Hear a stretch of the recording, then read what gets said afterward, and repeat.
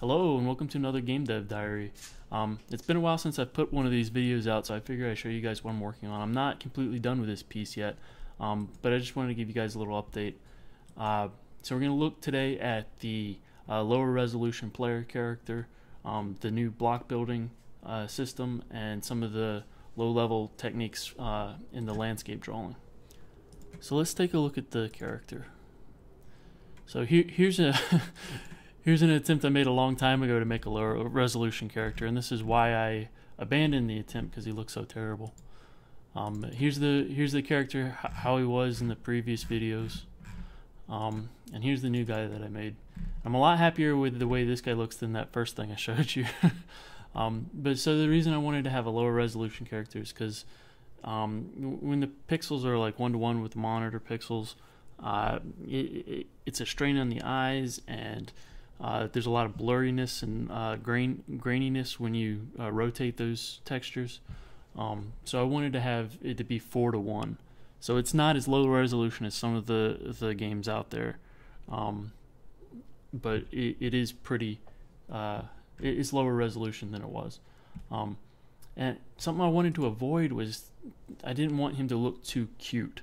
But it's really hard to avoid when you got a lower resolution character, especially because I wanted to reserve plenty of area for the eyes and the eyebrow so that he can emote properly.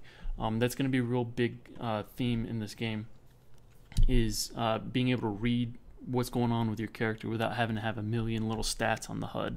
So, you know, if he's hungry or if he's cold, he's scared, he's tired, all this kind of stuff he needs to be able to show with facial expression. So I had to have enough area on his face, which means his head had to be big, and I didn't want the whole character to be big, so his body's smaller than his head, which makes him look kind of cute, unfortunately.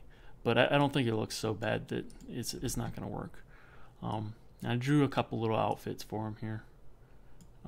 They also look cute, unfortunately. Let me know in the comments if you like this new character look better or worse than the previous one, or if you think they both suck. Here's this little walking animation. Okay. So the new block building system. The first thing is the blocks are now about 1/3 the size compared to how they were before. And I've gotten rid of a lot of weird restrictions that they used to have. Like before they had a steepness restriction, and that's gone. Before there could only be 2 surface blocks on top of the dirt, and that's gone. You can have whatever blocks in whatever order now. So something I didn't like from before that it was really bothering me was that you try to make a building or something and it always looks really flat and short. I really didn't like that. So with this system, it's still very 2D, but you can make something that looks taller. And so from the beginning of this project, the holy grail for me is something that's very 2D, that you don't feel like you need a first-person camera. You don't ever feel like you need to adjust the camera angle or rotate the camera at all. But at the same time, it is something that you can build. Like there's games that achieve that well in 2D, but I haven't seen a game like that that also allows you to build the world, you know? So if you can think of a good example, leave one in the comments. I like to see it. There's a lot of games that have this similar kind of camera angle with the top down, and you can see the back wall. But you just never. I haven't seen one of those where you can really build every little, every little voxel or whatever. So that's the holy grail for me. And this solution is still pretty weird, and you can see at certain points here in this little fast-forwarded clip where I can't quite get a piece of the wall to look right. And there's still awkwardness in it, but I think the potential's there for that to be all polished and fixed. It's already getting close. One of the weird scenarios that I had to handle was like the corners along the back walls.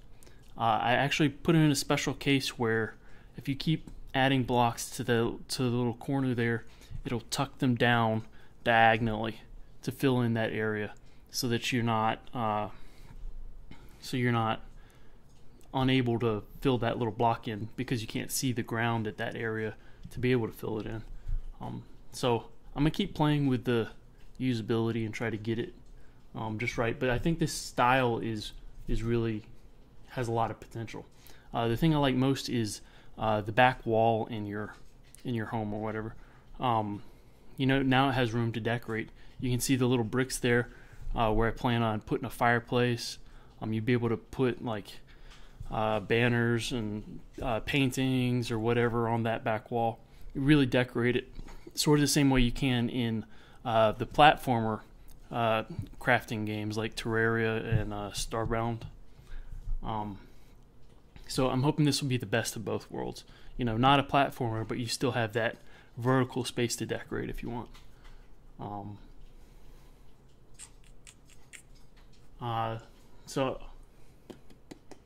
The shadows. The shadows are very functional rather than aesthetic.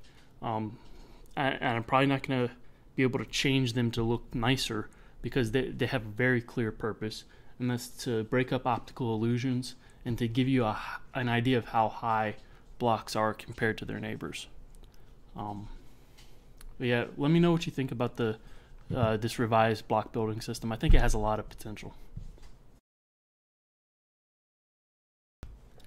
And finally, let's take a look at the low-level drawing stuff I was talking about. So with the kind of stuff that I'm doing here, the biggest boost to performance you can get is reducing the total number of drawing calls you can make. And each block here is a drawing call, and each shadow on each side is a drawing. So it's if I were to draw this every frame, it would be incredibly poor performance. So what I've done instead is made these, I call them landscape canvases. They're separate textures, and whenever something changes, it draws to that texture. But then it doesn't redraw all the little tiny details every frame. Every frame, what it does is draws this entire texture.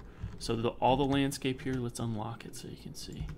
All the landscape here is just this 3x3 grid. It makes, you know, these 9 drawing calls to draw all of this, except for the characters. The characters are drawn separately. They're not drawn to canvases because they change so regularly. But the canvases are really cool because not only are they a texture, I built into them the abstraction so that when you're making a draw call, you don't have to know if you're drawing to the world or if you're drawing to one of these canvases. It's completely abstracted for you. You just use the world coordinates. So the way it works is when the camera moves, the grid adjusts, and it has to completely redraw 3 of these. But you notice I made it so that the colors change when the particular canvas is completely redrawn in this debug visualization.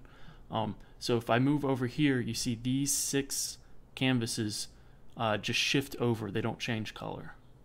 And then these get new colors because that's to represent that they were completely redrawn. So in this way, we're not having to redraw the entire landscape when when we move to a new area. So this makes it really efficient to draw stuff. It's more expensive actually when you go to draw the block in the first place. But you know that's only 1 frame or whatever. So that makes everything really efficient to draw. And I'll probably be reusing a lot of this same architecture when I redo the mini map. So that's all I have for today. Next time we're gonna look at furniture. I'll have an actual fireplace here, some banners, a table you can place items on, working doors, and I'll try to have a lot of the other system stuff back up and running, like the roofing and the vision and the lighting and that kind of thing. All right. Well, thanks for watching.